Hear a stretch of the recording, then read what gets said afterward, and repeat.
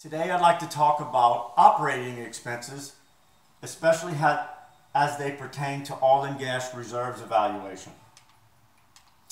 So why are operating expenses important? Because they affect the cash flow and reserves value.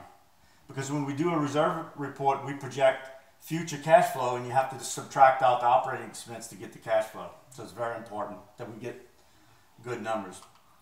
And also, we have to have operating expense to determine the economic limit of each well, because there's no reserves after the economic limit has been reached.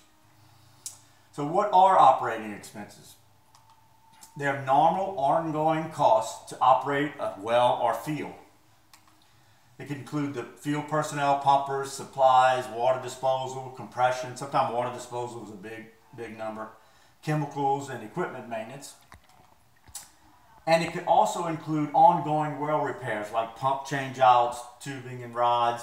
You know, that's normal part of the operating of the field, not a one-time cost. But it does not include capital expenses such as drilling new wells or recompleting the wells to other zones. And generally, we do not include production taxes or ad valorem taxes in operating expenses. So operating expenses can be modeled as fixed, you know, with so much per month, or variable, which is so much per barrel. So there's two ways to look at it. So how do we determine operating expense? The best way is to analyze historical data, because that's the best predictor of what it's going to cost in the future. But if we don't have historical data, we can use published data from similar fields in the area.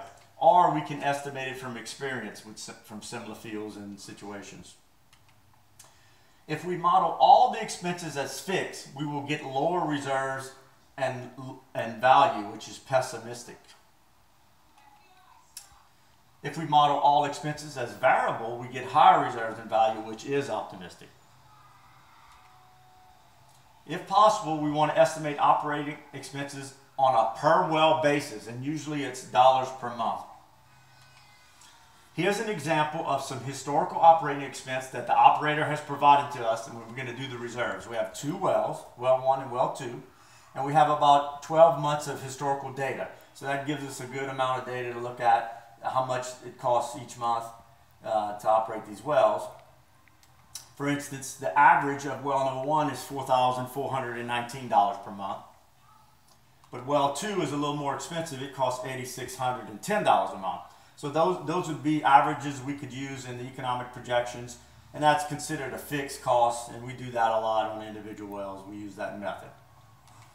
Now here's an example of some historical operating expense data from an operator, but it's a field level expense. They don't have operation expense by well, they just have it for the total field, but we know there's 5 producing wells in this field. So in this case, we have about 10 months of data.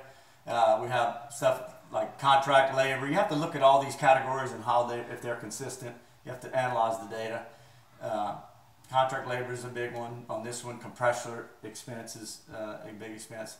And then the total per each month is down here. All right, so if we just take all the field expenses, it averages $52,000 a month. And if you had 10 wells, you could say that's about 5 wells, you could say that's about $10,000 per month. But that would be considered all fixed costs.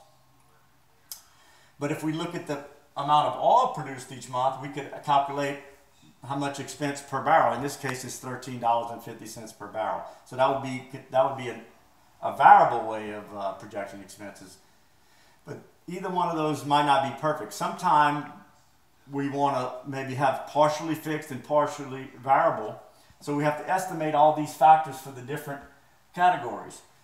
For instance, compression, we're estimating that it's 50% fixed and 50% variable, because as the wells decline, you won't need as much compression, but you're always going to have 1 or 2 in the field, you know, most likely, and you're not going to get it to 0. So it's some factors. You can estimate that based on experience of all the categories of expense. So in this case, it's $28,000 per month fixed and $24,000 variable. So if we put all that together, we get a combination method, which we're going to use $5,600 fixed per well per month and a variable cost of $621. So that's a more reasonable way to do it than either the fixed or variable separately. So that's just some examples of how you do it, and it's real important when you're doing reserves. So if you have any questions, just please give me a call.